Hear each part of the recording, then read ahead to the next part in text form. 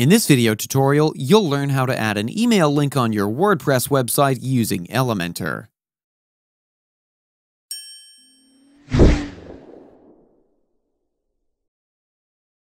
So, let's get started.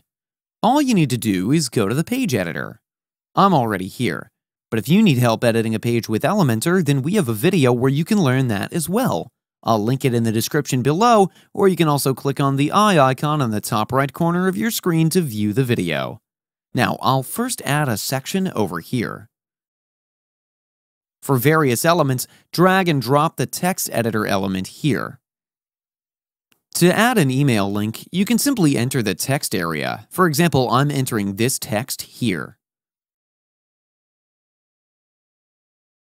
To add an email address in the link, simply select the text like this and then click on this link icon here. Now simply add the email address here.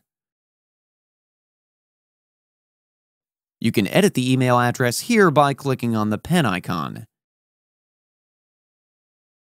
You can also add a button element here like this. Clicking on this pen icon, you can configure the settings.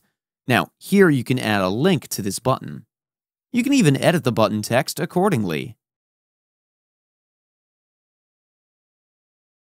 Once you're done, you can now update the page. And that's it. This is how to add an email link on your WordPress website using Elementor. That's it for today's video. If you have any questions or comments, please leave them in the comments section below. And if you like this video, please click on the like button.